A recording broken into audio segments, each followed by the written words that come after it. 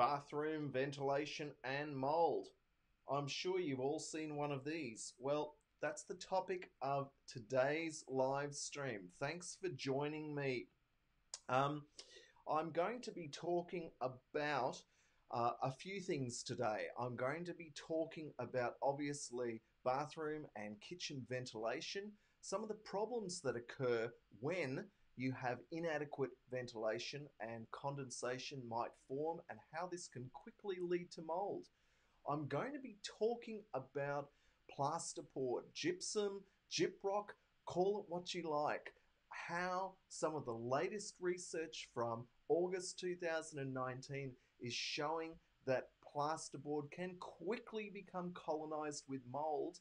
And we're going to be focusing on what this research says and what this means for the building and construction industry. We are also going to be talking about some of the public health implications of condensation and poor ventilation. And I'm going to be having an interview with a very special guest who is a former client of mine who I first met a couple of years ago when he was leasing a property in Melbourne. And we're going to be talking to him about his more recent move interstate and a new home construction which he undertook with a registered builder. And unfortunately, the moisture ingress and accumulation problems due to ventilation and other factors which are affecting his amenity and potential health impacts of this to himself and his family. And we're going to hear in his own words how he is dealing with this, what his experiences have been, what his recommendations are. And then I'm also going to be talking about the Building Code of Australia and the ventilation requirements for different rooms in the property, what the research literature says, and we're also going to be then wrapping it up with a discussion about something called the air pathway and how this is really important to understand how ventilation and condensation issues are dealt with in your home. And I'll also be wrapping up with some recommendations for you to look for and also to improve your own awareness and understanding of how ventilation impacts on you. Now, I want to now, as I was preparing to give this live stream this week, I did a little bit of quick research on the internet yesterday, and I looked at a couple of the top news stories that have appeared in the media over the last 24 to 48 hours. And the first one I found was a family in the United Kingdom who are discussing how mold and poor ventilation has impacted on their £450,000 property. And the next news story that came up was from Scotland, and it focused specifically on a build into a hospital where ventilation problems were highlighted as the big ticket issue in the construction of this new hospital. And you know, when this makes the news, you know that there's a problem. And then the last story is really a rogue landlord from New Zealand, but it was picked up and talked about in the Australian media. And these particular tenants were blamed for their mold problem. And this was put down to their lifestyle factors and their failure to ventilate the property. Well, look, the judge actually ruled in favour of the tenants, and the rogue landlord had to pay damages of some $6,000. So this is the context of what we're talking about today.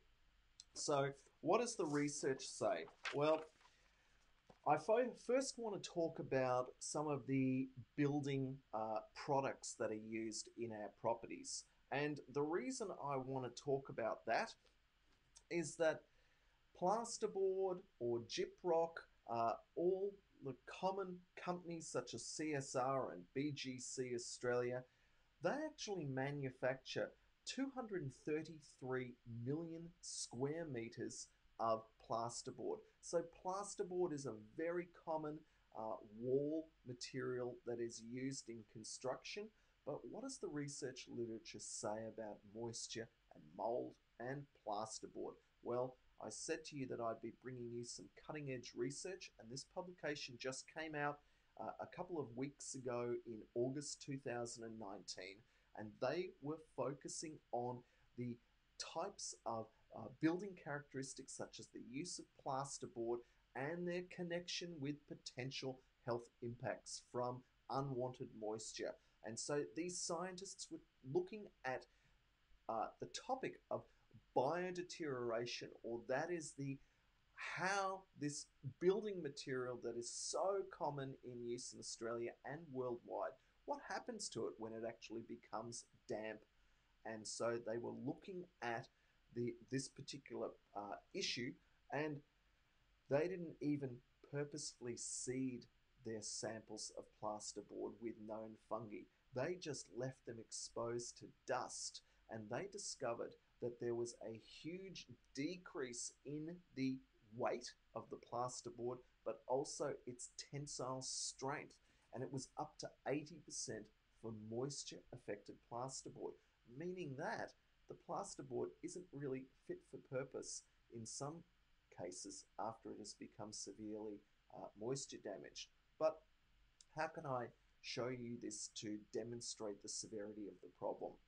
Now, if I take one of their figures from their paper out, we can quickly see that in the top row of photographs, they sterilize the plasterboard with ultraviolet light, and you can see that there's no mold growth occurring in these sterilized samples of plasterboard. But in the bottom panel, these were left out for 4 weeks, exposed to dust to inoculate the plasterboard with viable fungi or molds. And you can see all the red arrows that are pointing to the hyphae or the mycelium, the fungal cells that are found growing on this plasterboard. So this is what happens under the microscope or under the scanning electron microscope in these photographs when the plasterboard becomes wet. Now, what did they conclude?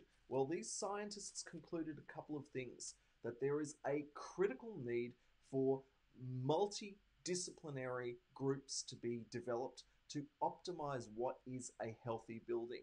And that's a complex way of saying that there needs to be an increasing diversity of stakeholders discussing these building related problems which impact on the tensile strength and the integrity and the fit for purpose of plasterboard, because it does in fact become moldy very quickly. And in last week's live stream, we focused on these cellulose loving fungi, and they love plasterboard because it is a composite building material.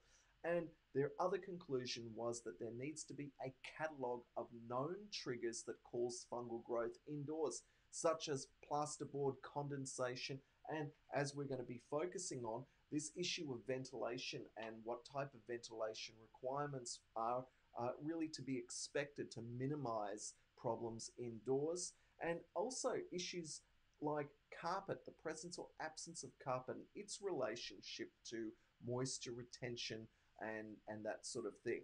And so their take-home conclusion is that there also needs to be a catalogue of practical strategies for optimizing indoor living by working out what are the best cleaning methods for the indoor living environment, and also what emergency management measures or procedures need to be followed when a home takes on inadvertent or unwanted moisture after a flood, or simply when the property has huge indoor condensation problems. Now, if we look at some further research, because I've started off talking about how the building takes on mold, but what about what happens to the people who are living inside the building? And so I want to highlight this particular paper which came out some years ago in 1998, and this is Australian research, and the scientists were looking at 80 households with 148 children aged between 7 and 14 years. Now, 36% of them actually had known or diagnosed asthma. And what they did is that the scientists went in and they actually measured the amount of mold, the viable mold that was found in the airspace. And what they did is they investigated these levels in the bedrooms, the living rooms, the kitchens, and the outdoor, which is the reference control. And what they discovered, that the higher the level of viable airborne fungi, that this was associated with limited ventilation through open windows, fewer extractor fans being present in the building, and their failure to then remove indoor mold growth when it occurs. So when you see it, you need to effect source removal, and also musty odors are strongly associated with an increase in viable mold, and obviously a history of water intrusion. So all of this is common sense, but it definitely points the finger that poor or inadequate extraction fans contribute to mold problems and affect people's health. Now, if we look at even some older research now looking at the relationship between the building layout and the buildup of condensation in a property, we discover that the two most important criteria are the position of the bathroom and the kitchen. And the reason for this is that these two areas of the home are intermittently occupied, and they also experience the largest changes in moisture level into the air, and so therefore that water vapor can condense out onto cold walls quite quickly. And it's also important to be aware that bathrooms produce approximately 1/4 of the moisture in comparison to kitchens. Now, their conclusions were that extractor fans reduce the moisture content in the air by dilution and also by dehumidification.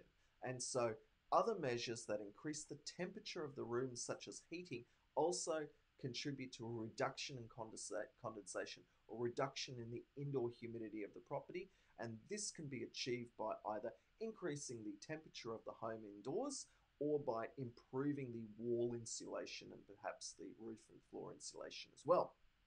Now, what does the Building Code of Australia say?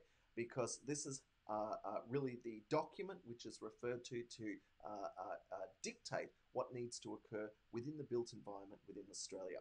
And so there are various different ventilation requirements for Australia, and I urge you to consult the original documentation and also consult with a independent building inspector.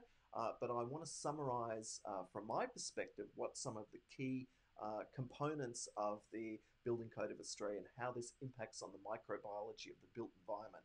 Basically, it states that rooms need to have at least 10% of the floor space. You need to have windows in your building. Now, for bathrooms, you need a fan which is capable of achieving an extraction capacity of at least 25 litres per second. And your toilet or WC also needs to be at 25 litres per second. And kitchens need more than that, as the research tells us, and that needs to be set at least 50 litres per second. And the laundry needs to have an openable window and to be at least 5% of the floor space. Now, I've done many inspections in apartment buildings where there is a Euro laundry or some other arrangement of laundry facilities put into ensuite bathrooms, and often the ventilation requirements appear inadequate, and really that's something that you should be aware of as well. Now, as I said, please consult the original documentation or consult with a registered building engineer to give you expert advice. But if I drill down into some of the standard paragraphs, we can find examples which I see all the time, and that is extractor fans which vent directly into the roof void. Now, this is permitted in some circumstances under the building code, and if the roof is tiled and there are air gaps around the tiles, then it is permissible to have the hot air, hot humid air going directly into your roof void and escape via the eaves, roof vents, or through the tiles. But I can certainly tell you from experience that when air samples are taken up in these roof cavities, it is all too common to see huge levels of mold spores. And this is a combination of the hot, humid air out of the bathroom and sometimes the kitchen escaping directly into the roof void and then condensing out onto the porous insulation, and or rainwater coming in through these gaps that the building code specifies in their document are used for the escape of warm air. So if you have intrusion of moisture through your tiles and around the gaps, and that hits your roofing insulation, well, obviously you're going to end up with a hidden mold problem in the roof void.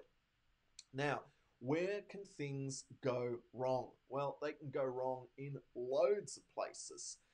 What I want to do now is I want to play you a pre-recorded interview that I did, as I said, with a former colleague, it's not colleague, a client of mine, and he's actually a builder himself. And why this interview is really important is it highlights on not only the emotional reasons for building a new home, his hopes and dreams, but he focuses on his experience, firstly in Melbourne and what type of mold related issues he had. And then when he undertook construction of a new home by another builder who did this for him, he's experienced all these problems and he's going to talk to you about this.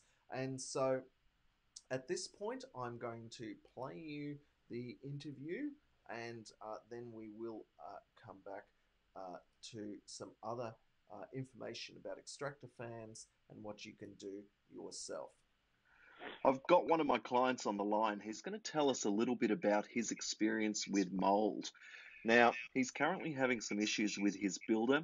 He doesn't want me to reveal his identity, so we're going to call him Jack, which isn't his real name for the purposes of this interview. So, welcome, Jack. G'day, Cam. How you going? I'm really well. Thank you for jumping on this live stream today. I understand that mold's been an ongoing health problem for you and your family. Could you tell me a little bit about this? Because I know I first met you in Melbourne a couple of years ago before you went interstate. Yeah, well, the house that you actually came and tested for me, Cam, was, as we know, was about 6 times what normal air would be.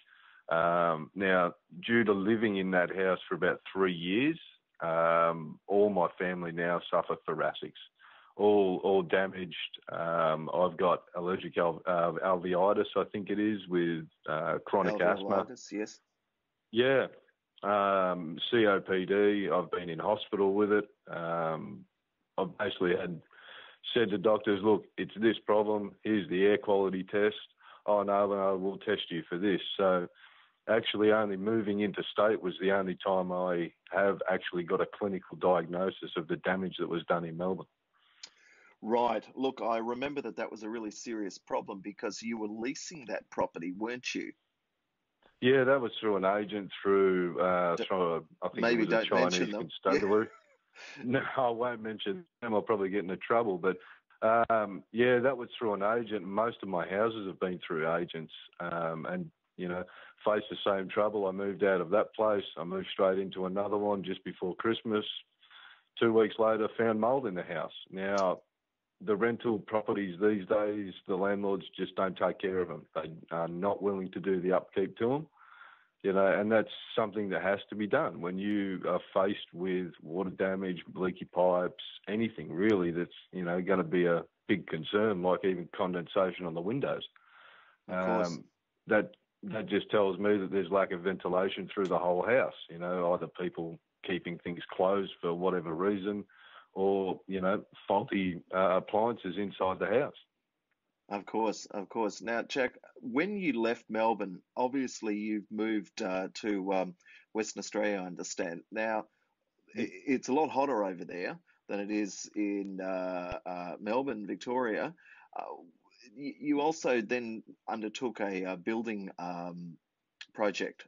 Could you tell me a little bit why and how you sort of moved out of the rental market into the homeowner market, and then what you thought you'd achieve by building your own property as opposed to renting, considering the health issues that you acutely have suffered and you didn't want to put your family at risk as well? Well, that was the whole purpose of building, Cam, was actually to get out and have control of the environment that we're living in. You know, in building the house now, I'm pretty much faced with the same issues. So, you know, to get out of the rental game and then into a house that I'm actually having trouble with since day dot, it doesn't really make you feel that well. You know, you've got all these idealistic thoughts of these builders doing the right thing, Yes. and we all know the right thing to one person is different to the other. That's Yes. acceptable. But when you have been in the rental game for so long, had to deal with all these issues, you build a house to get your family well. You build a house so you don't have to deal with these sort of problems. And you build a house because other people have done it for you, and they're meant to be trusted to be doing the right thing and a good job to quality. Well, that's not the point at this particular time. I'm fighting with a builder now and have been since literally day dot, from a cracked slab all the way through. Walls not being right. You know, the place is just basically slapped together in a 4 or 5 month period with no care taken. And so you're not happy, obviously, with the builder. Has the local council been of any assistance to you with regard to the planning permit and the building permit? Well, this is the thing. I pulled the council out at one point during the build where I wasn't satisfied that the roof construction was done correctly. I pulled them out. They went through and said, no, well, sorry, that's done right to our standard. That's done to Western Australian regulation. And the regulations up here, as I find, are very backdated. Right. Okay. So what sort of water ingress problems have occurred, if any, during the construction? Or what did you note before you actually moved in and took occupancy? Oh, look, I had a flood during the build before they'd actually put the roof on. We had about 3 or 4 days solid rain. And, of course, in Western Australia, they put all the eave linings up and they put the garage lining up. Well, the garage lining's AC sheeting, and so are the eaves. But, again, my whole garage roof was a foot underwater and leaking through all the joins. I had maybe a foot of water throughout the house, mainly in the front bedroom and in the hallway where I'm having most of the problems now. That was only left to dry for about 2.5 weeks. Now, it's a brick veneer home. And that was air drying? Not going to dry. Yeah, that was just air drying with the house being open and air breeze all the way through. Okay. But then they go and put on concrete render over the top of the brickwork. Sure. So in a 2-week period, you've put 2 things with moisture straight back into a wall. And that's abutting internal plasterboard, I imagine, of course.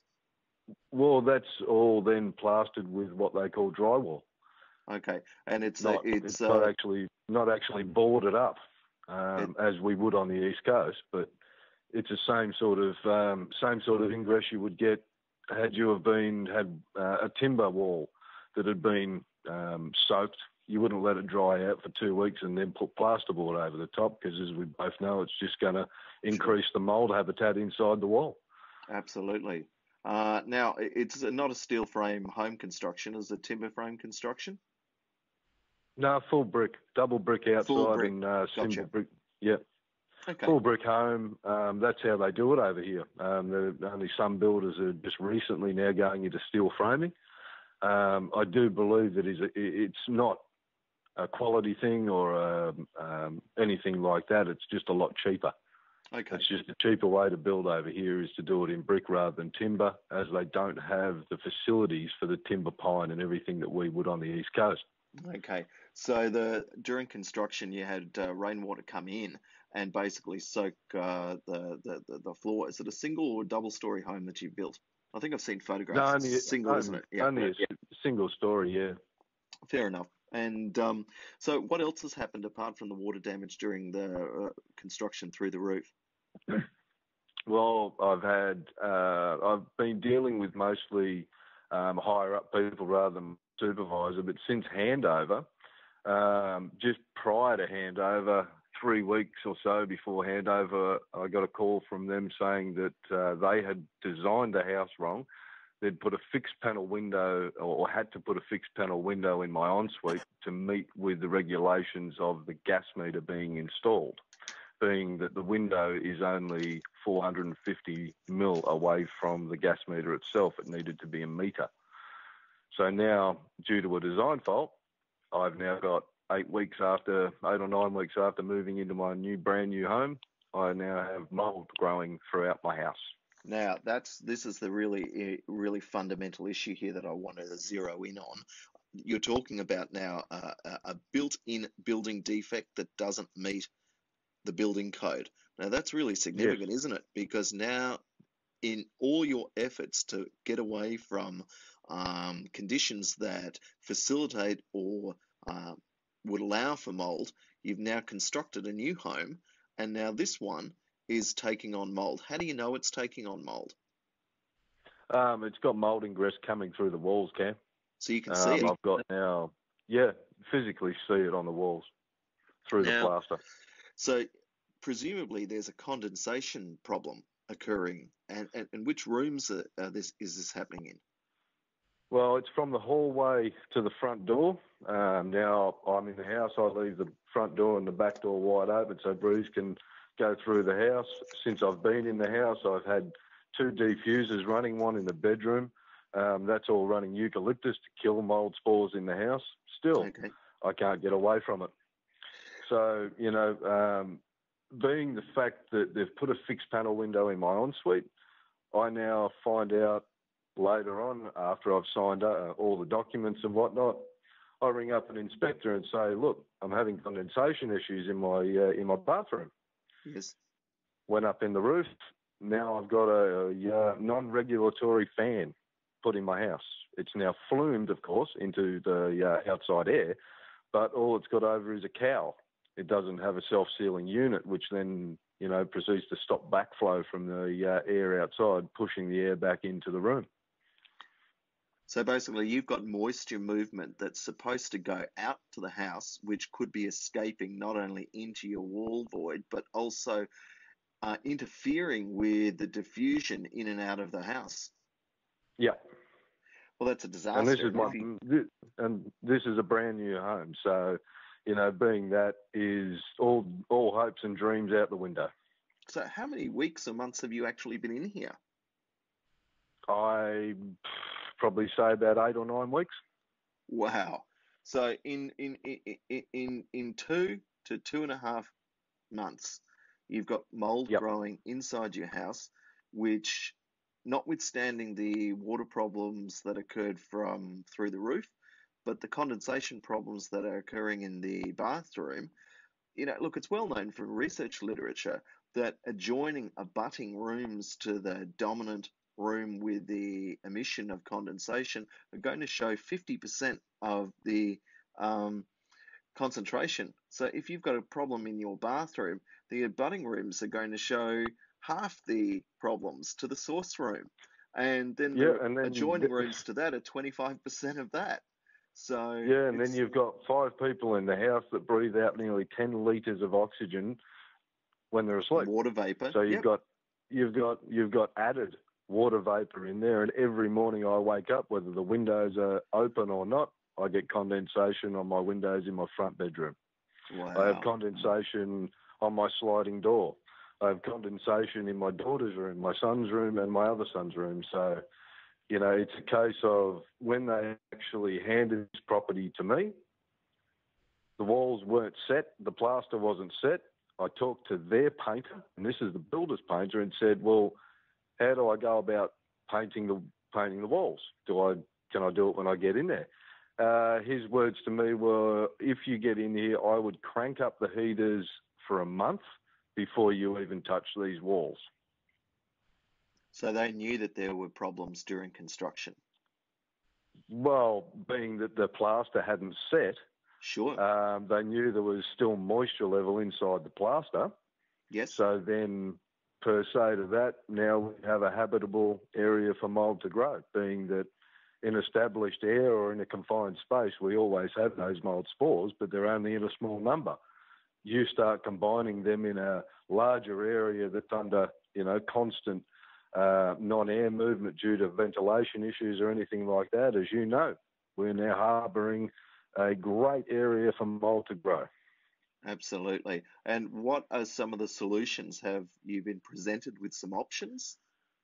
Look, I Are you able to have talk about that at all, or? look, their option was to put a skylight in my ensuite, Right. which I found I'll comment on quite that in a minute. Yeah. quite hilarious because you just what's that really going to do?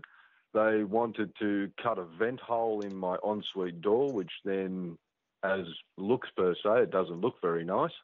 In when you're going to sell your house, oh, why have you got a vent in your door? Oh, well, you've got moisture issues in your bathroom.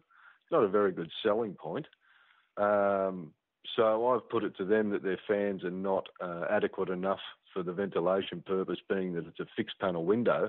There's no breeze through that room to actually assist the fan in ridding the moisture out of that room within the 5-minute period that a fan should do. No, I completely agree with you. Why did they put a fixed panel window in? Well, that was due to the mismaintenance in their design at the very start of the house, and this was only picked up 3 weeks before handover. Yeah, this is just really terrible, isn't it? Because obviously there are building codes, and building codes definitely stipulate the amount of ventilation that should be in a bathroom and toilets and kitchens. Yeah, it's all meant to be simulated, I believe now. They simulate it all on a computer, as far as I know. Well, the Australian ventilation requirements are reasonably specific, and they can be looked up.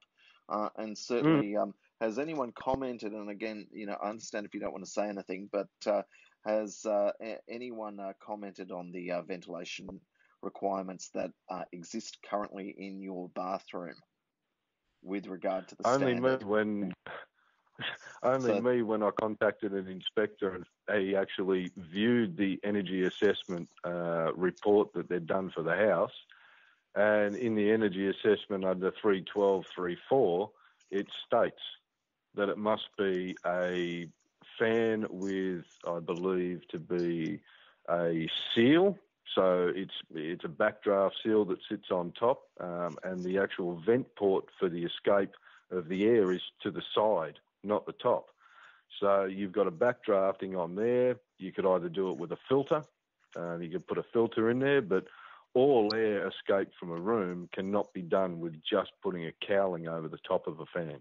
That's not an acceptable way, because you still have the viable thing of air being pushed back down the duct, nothing at the bottom of the fan to actually stop that progressive air coming into your home. Yeah, Jack, I follow you completely. Well, look, so you're suffering at this point potential health impact from visible mold. Presumably, if it's visible already on the walls, there are invisible spores present in the home. This needs to be addressed. There's a potential impact on the economic value of your new property, as well as issues of whether or not your property actually meets housing quality standards with respect to the fixed window and the probability that there's inadequate ventilation coming into your bathroom. That's a pretty poor indictment on building practical building works that are going on as we speak in Australia. What do you hope?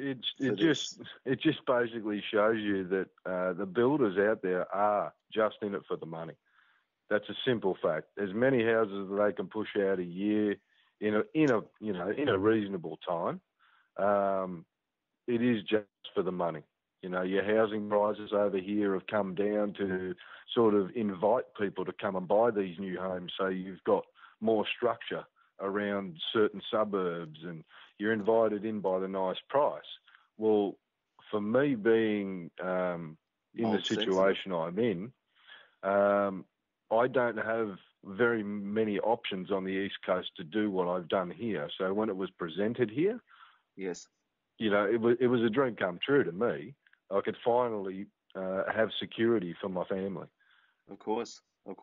Listen, do you have any final messages that you want others to know? Because I'm sure I'm going to talk to you at length about your existing issues moving forward in the next couple of months. But for people who are tuning in this week on the live stream, what would you want to say to them about if they find themselves in a similar circumstance with builders? Just don't give up. know your rights, do your research, and go to them with 100% accuracy, because it leaves no movement. It only leaves them on the back foot, and they then have to come up with answers. Your home has a 6-year warranty. If it's a brand new home, it's got 6 years. Anything that they were to change, modify, or redesign then after has another 6 years on top of that. So for my case, if they were to come in and fix all this mould, do the remediation process at whatever cost it's going to do them, and this mould comes back, they're liable for that. And they're liable for the health risks and the health impact that it's going to have on my family, being I have to be moved out of the house now for them to fix it. Who's paying for that? What Absolutely. emotional stress has it done on you and your family, having to come into a home and then be moved out of it only, a few months after you've then put security into your home? People should just know what they're dealing with, even in rental properties.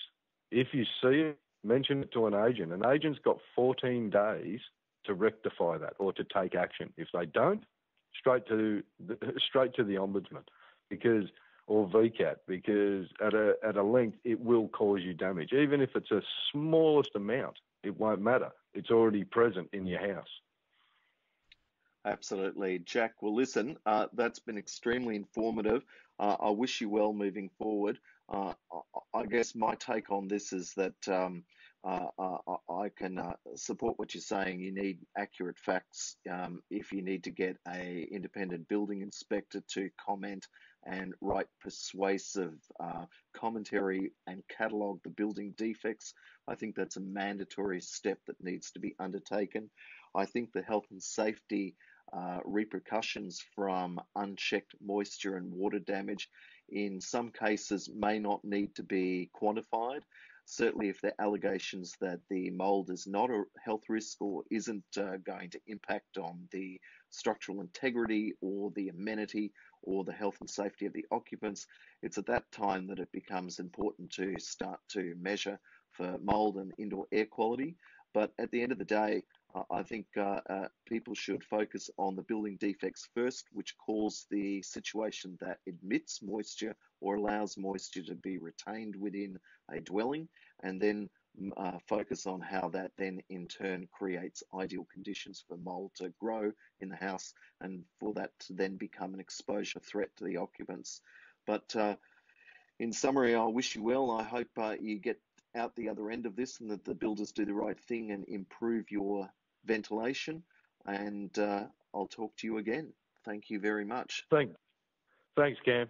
Thanks for all your help. No dramas. Bye for now. Bye.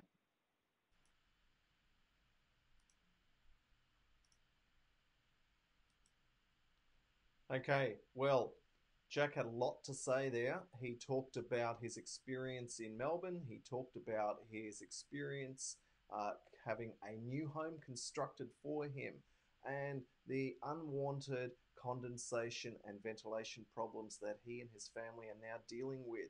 So, how many of you out there are frustrated and angry about building defects that have been introduced into your brand new home? If you're angry or frustrated about this, really there are things that you can do. And this last section or segment of this live stream, I'm going to be talking about this, and I'm going to be zeroing in, as I said, about the extractor fan issue. Well, we have to be aware that in any home there is something called the air pathway, and you need to understand this concept because it is the air pathway that links the source rooms with the other habitable areas or spaces in the property. And as Jack mentioned, and as I've mentioned over every week on these live streams, there are three main sources of damp in housing, and they are penetrating damp. As he mentioned, during the new home construction, rainwater entered through the exposed roof. Obviously, if there's storm damage where you can get penetrating damp, there is other issues of rising damp for older style homes and apartments. And then there is this issue of condensation on internal walls and surfaces. And so condensation is a huge factor in indoor mold problems. And we need to focus on these extractor fans, and more importantly, the motors behind them, because the extractor fan does several things for you. It extracts contaminants from the property, it prevents migration of the contaminants by drawing fresh air into the source rooms or areas, they reduce odors, and they importantly reduce condensation by lowering the relative humidity indoors. Now, the scientists have done some excellent modeling and research, which Jack alluded to. And what this states, for example, is that the layout of the house obviously affects the concentration or diffusion into other adjoining or destination rooms. And so you can think about this in the following way. Imagine that the source room is, in fact, the bathroom. Well, your adjoining areas are going to show 50% of the concentration of the source room. And then the next abutting or adjoining room is going to show up to 25%. So, in a sense, the problems radiate out, and this air pathway becomes a very important consideration to map out what is going on in the house. And remember, there could be more than one source problem, especially with increasing building towards ensuite bathrooms in bedrooms. Now, recommendations about extractor fans. Well, what I can certainly tell you is that the Building Code of Australia standard at 25 litres per second of air may be okay for toilets, but probably isn't okay for bathrooms and kitchens. And so you should ensure that the specifications for your home have a much higher rate of airflow, and it should be at least 50 to 100 litres per second. And importantly, it may be useful to consider installing an air intake grill into the bathroom door. And although Jack mentioned that it is aesthetically displeasing, it does serve a purpose. And what it does is it draws more air into the room so that you can increase the airflow and movement out of the extractor fan. Now, remember that it is important to make sure that these fans are exhausting or discharging the air out to the atmosphere. And although, as I mentioned, the building code states that it is possible to discharge the air directly into the roof void, you should refrain from accepting this, because it means that a lot of that hot, warm air can condense out onto your porous building insulation, and that in turn can become moldy and enter in around the perimeters of downlights and be a huge problem down the track. And I see this all the time. And finally, you want to make sure to match the size of the mechanical exhaust fan to achieve a high level of ventilation. This is very, very important. So, what are some of the practical steps that you can do? Well, obviously, the research literature says that if you've got carpets and you've got indoor condensation problems, well, you should vacuum regularly with a HEPA filtered vacuum. Similarly, you may need to consider mechanical dehumidification, and you may need to improve the extraction capacity by increasing the ability of the motor in your exhaust fans to actually extract air and make sure that it is discharging outside. Now, if you are still having problems, even having your concerns taken seriously, really go to any electronics store in High Street, Australia, and purchase from $15 to $30 a temperature humidity sensor and start logging your values when you're living inside your property. There are various different apps that you can connect to various of these electronic devices, and therefore with that data you can prove that you definitely do have a humidity problem, and that in a sense you can then demonstrate this to builders or other experts or stakeholders that may be involved with the problem. And finally, if you're not getting anywhere with the health implications, you may need to consider on-site testing to prove that you do have a mold problem as well. But as I always encourage my clients, lead with the building defects, then move to the health and safety implications. And really, that is the key take home message that I want to leave you with today.